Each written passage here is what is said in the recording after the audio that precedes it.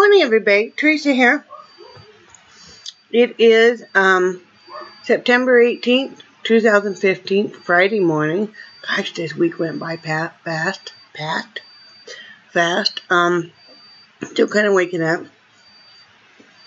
Been awake since about 10, but it takes me a while to really get motivated. I have something stuck to the roof of my mouth.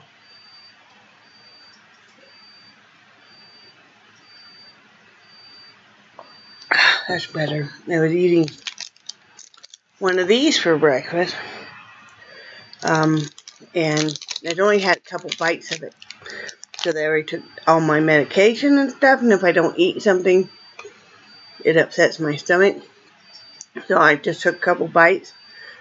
And yeah, I mean, I like it. It's peanut butter crunch. And these aren't overly sweet. So it's really nice. I've talked about them before. My dietitian and my surgeon recommend their Premier Protein. You can buy a great big pack for not too much at Sam's Club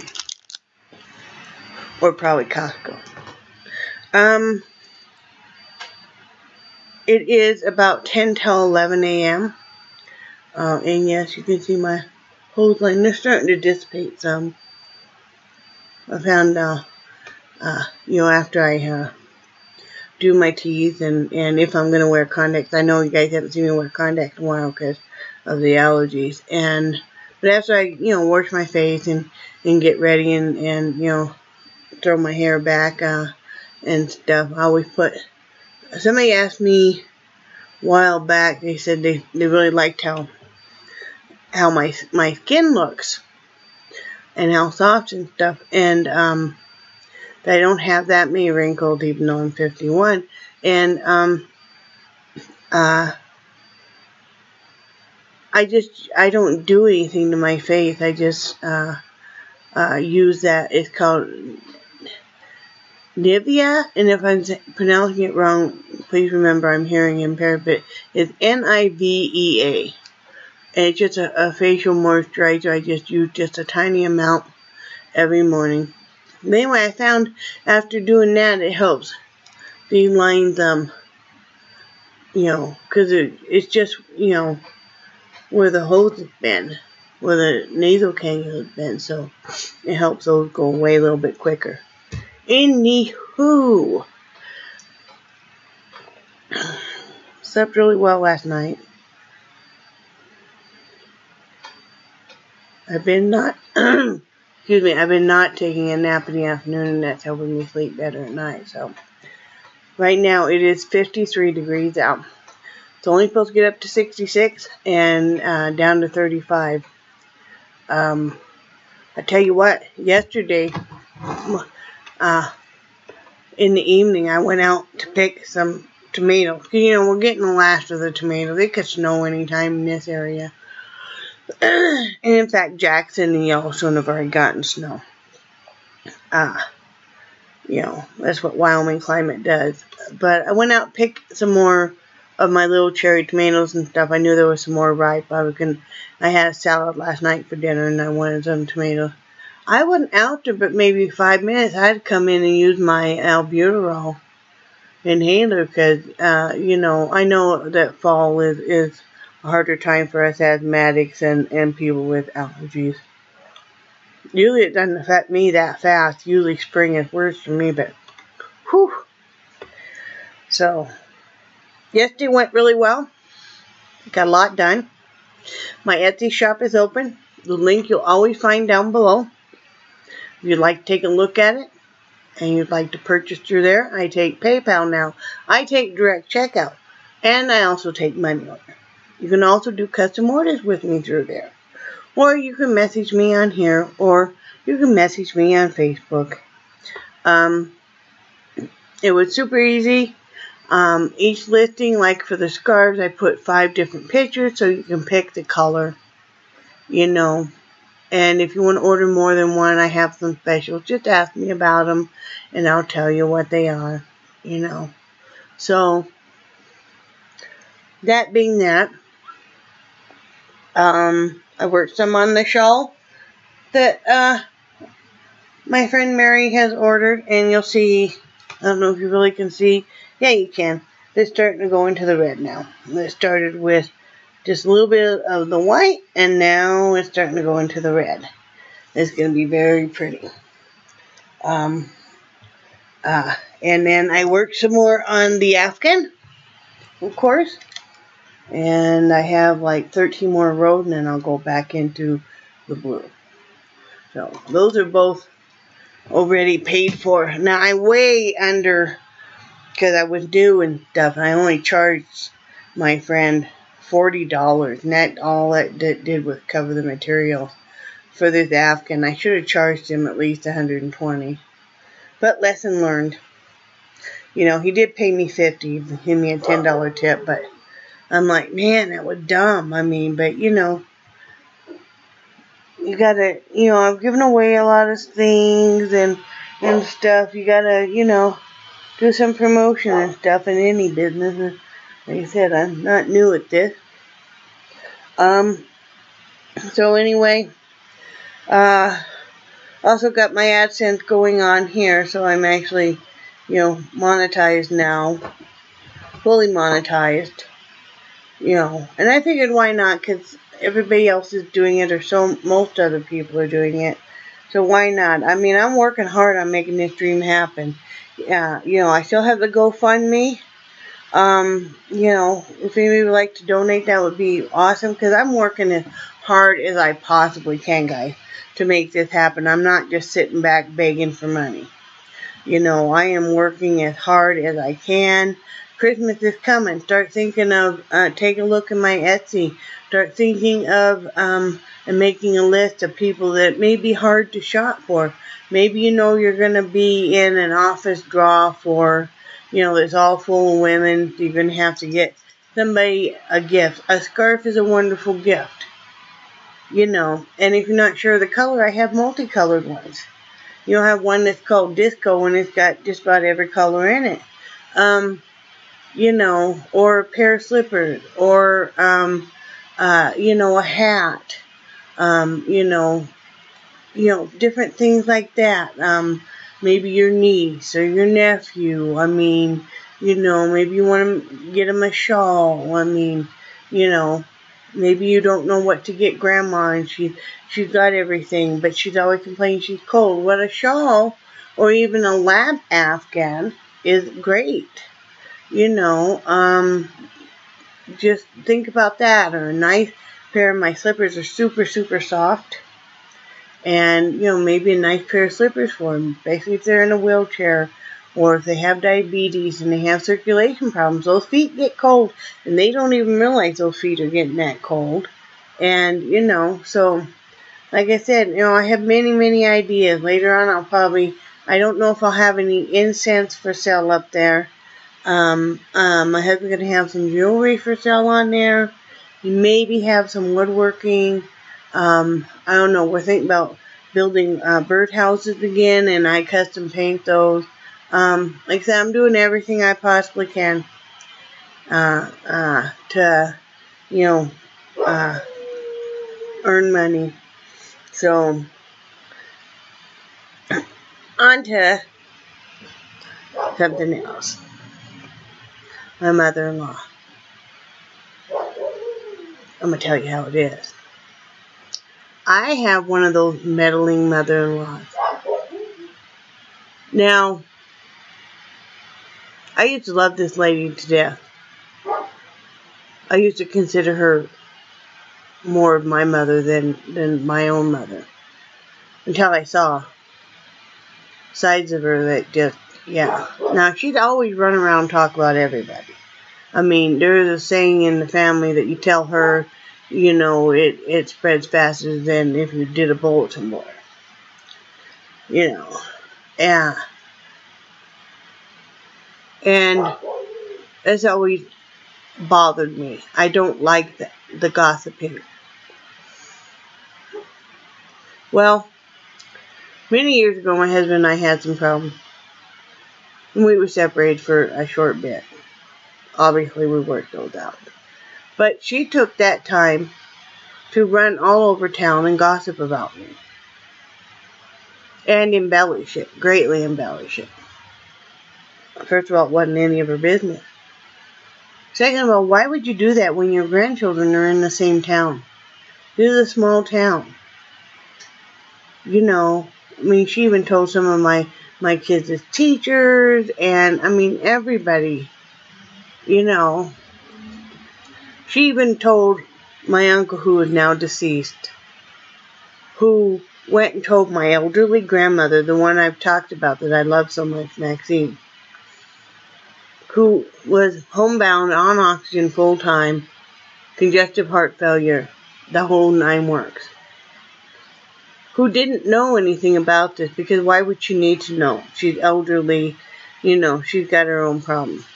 Who then called up my mother, who then, you know, I mean, this is how sadistic she was. Well, gee, imagine her surprise when we worked things out.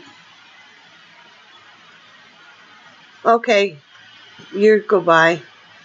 You know, I tell her at that point in time, you're not welcome in our home with my husband's permission. I even told him, well, if you want to have her over, that's fine. You know, I'll just go in another room. I would never tell him he couldn't see his mother. You know, he agreed with me. We cut off contact. A few years go by, Christmas time. We extend an olive branch, which she gladly accepts. And life goes on. Thought everything was okay. Didn't realize she was still talking shit about me.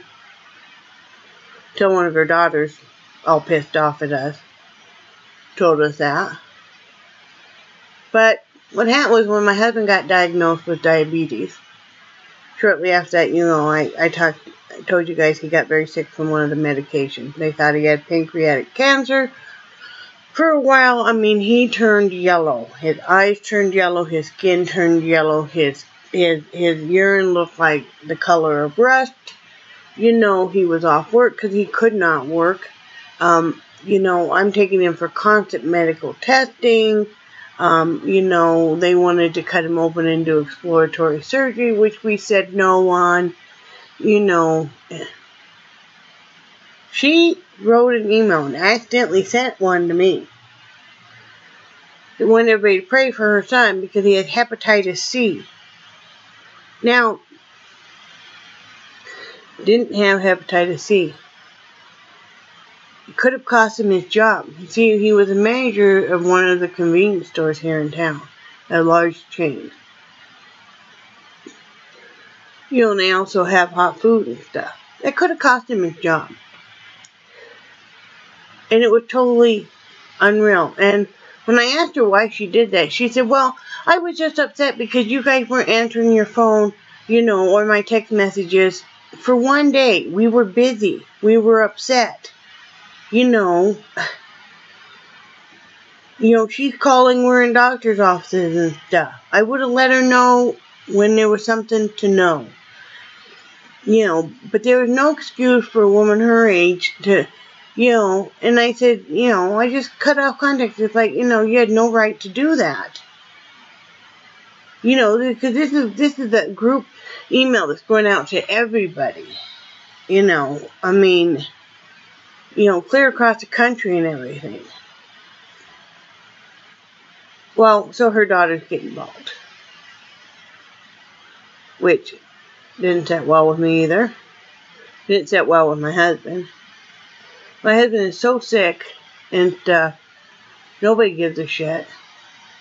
So I just cut off contact again, you know. Because, I mean, she's the type where you'd ask her to please don't just show up at our house, because she would do that. Oh, please call before you come over. Well, my sister-in-law lives a half a block away. She'd call from there and say, oh, I'm in the neighborhood, I'm coming over. 2-minute notice. No, you know. But anyway, when my husband got a new job, I asked her, please don't just show up, because she loves to just show up at his work, wherever he's working, and we'll wait for an hour or so. It doesn't matter how busy he is. He's asked her, I've asked her, for a while she didn't show up, but for the past couple of years now she's been showing up at his work again. Now, come on. It's like right now, they're having a great big sale at this dealership. They've got professional, they've got some people in, that help bring people in, and I mean, they've got all these managers and all these people in, and here she comes again to gossip. And to gossip because my granddaughter texted her and told her that our station wagon doesn't work and Papa has the Jeep. Well, okay, the station wagon isn't broken down. No, he's not driving it because I would rather have him drive the Jeep. It's safer for him. No, we don't have the station wagon tagged right now. But that's none of her business. If we wanted her to know this, we would have told her this. Because she's like, well, if Theresa needs a ride anywhere, I'll be glad to give her one.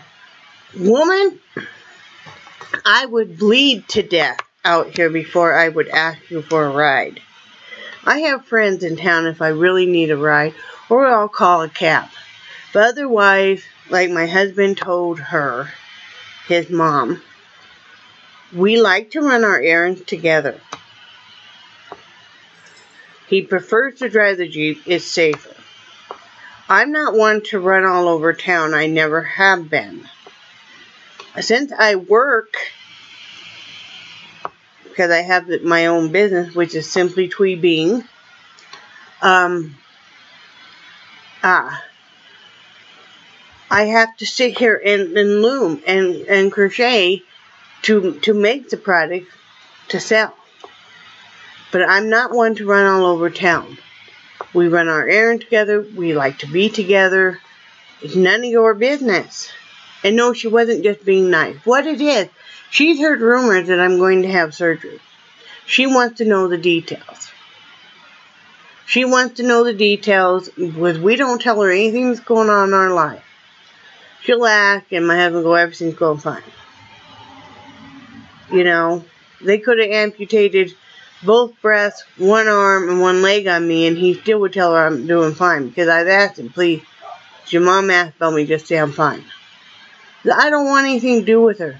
She has run around and gossiped about every family member there is, and I hate that. If you're not going to come and talk to me, I grew up that way. My mom would sit there and lambaste my dad and cut him down to he was about this tall to my grandmother, and then go home and act like all lovey-dovey, and I never understood that. Or I hear him talking about this female or that female, and then they see him and, oh, hi, like, really, you just talked about how this is the worst person in the world. I mean, I never have understood that. No. You're going to get the straight facts. If I don't like you, you're going to know it. I mean, I probably wouldn't say anything mean to you, but I wouldn't, if I had to, I would say hello to you, but it would be very business matter of fact. But otherwise, I would just pretend you're not there. But she never will quit. There is no respect. She will sit there and stand there for 45 minutes, no matter how busy my husband is. Now, he's dealing with people purchasing expensive vehicles. He doesn't need his mommy standing there. He is so sick of it. He goes, I'm going to lose my temper yet. And no, it isn't that he's caught in between us. He agrees with everything that I feel. He wants nothing to do. There's another reason that we're going to be moving, because we're so sick of this crap with the family. I mean, she'll sit there and act that way, but they don't invite us to any family functions. They haven't. They didn't invite us to his father's last birthday celebration. It's like, no. No. You don't need to invite us. We wouldn't come anyway. Somebody asked if my eyes are really that dark blue. Yeah, they really are that dark of a blue. Just thought I would, yeah. They're just really dark blue. But anyway, I look like my grandmother. My husband, that's enough about the mother-in-law. My husband ran into this elderly woman that remembered bowling with my grandmother. Remember, I told you guys before, my grandparents owned a bowling alley. Well, so my grandmother, bowled all the time. And my grandfather. We all did. Well, she remembered she actually bowled on a team with my grandmother. And stuff. So that was pretty neat. She saw a picture of me and she's like, oh, she looks so familiar. And my husband said, well, yeah, she looks like her grandmother. And she looked at the picture again and she goes, she does. She looks a lot like her grandmother. And I'm like, thank you. That's a very big compliment. Thank you. I would take that as a compliment. I do look a lot like my grandmother, thank goodness. But anyway, I just had to vent a little bit. I don't like meddling, prying people. I mean, you won't call me up. I mean, his mother could text him, and she has when he's not at work. She could email him. She can call him. She doesn't need to. She keeps going, oh, I was just in the neighborhood. You weren't just in the neighborhood. It's all businesses in that area. You weren't just in the neighborhood. But she needs a new hobby. She's one of these ones that runs around and she will literally go from family member to family member to family member. Just drop it in. No respect to home life or anything. And gossiping. Gossip. If somebody's supposed to be a lay priest in a church. Really? I've told her straight out before, that is, a sin. That is against the biblical teachings. But I just ignore her. She's scared of me. So I'll tell her straight out how it is. I won't pretend. So that's why she steers clear of this old broad. And I'm like, don't act that way. Because, I mean, we've been married longer than she was ever married to her husband. They got divorced before their 25th wedding anniversary. So, she told me one time that she was the only Mrs. Heide. And I thought, really? I've been married longer than you have. I think I've earned the title of Mrs. Heide. Whatever. Like I said, I like it that she's scared of me. Because she knows I'll tell her straight out how it is. I won't pretend. And I won't pretend if we're in public either. I won't disrespect you unless you push the envelope. And then I'm going to tell you how it is. I may do it in a low voice, but I will let you know in no uncertain terms that no. And my family hates me for that reason too. I will not be fake and phony. They want us all to get together and play happy family, like somebody died. No, Okay? Funerals are for the living and not the person passed away. So if I have no connection with any of you people that are still alive, there's no reason for me to attend that funeral. I can say my goodbye to my loved one like my grandmother my own damn way. I'm not a sheep. I don't follow anybody else's, scenario. I do my own thing. So, whatever. That's all I gotta say about that. I have no plans for this weekend. My husband's working both Saturday and Sunday.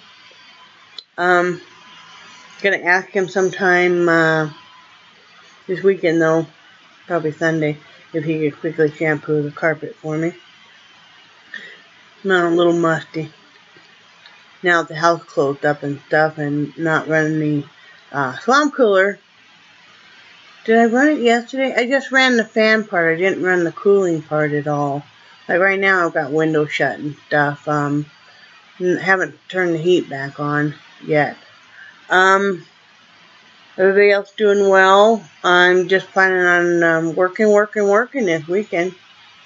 No, I haven't been in the art room lately. I need to get in there sometime because I've got the oxygen guy. He comes every 6 months for a checkup on the machine. See how I'm doing, etc. He's coming Monday sometime, so I need to kind of straighten up my art studio because that's where the oxygen concentrator sits in. So, I've got glitter all over the floor and stuff. Big surprise, right? So, I need to do a bit of work in there, sweep that floor. Straighten it up. I'm not sure if I'll work on that painting or not. Just not feeling that painting. Not feeling it. So, but I haven't really sat in there and really thought about it either. It's been working. And that's what I'll be doing today. So, I hope everybody's doing well. What are your plans for this weekend? Anything fun? I tell you what, next fall I plan on wherever I am. Hopefully we're in Florida. But I'm going to travel to another state or something that has a corn maze or something like that. Because, see, I can't get out and do that yet. And I want to do me one of them haunted hay rides. So, that's what I plan on doing. Making a list. I'm looking on eBay on some of the size 18 clothes. And I think right before surgery I may buy me like a mixed lot. You know, I think they have them real cheap for like $20. You know, some people have surgery and they need to get rid of their clothes and so they can buy more, you know, the smaller size. So I thought that would be a neat thing to do. Go ahead and buy some new clothes like that, you know, just to set aside. No, I'm just looking at it. But anyway, I hope everybody's doing well. Remember, I love you guys. And I think you're awesome. And I will talk to you later. Bye.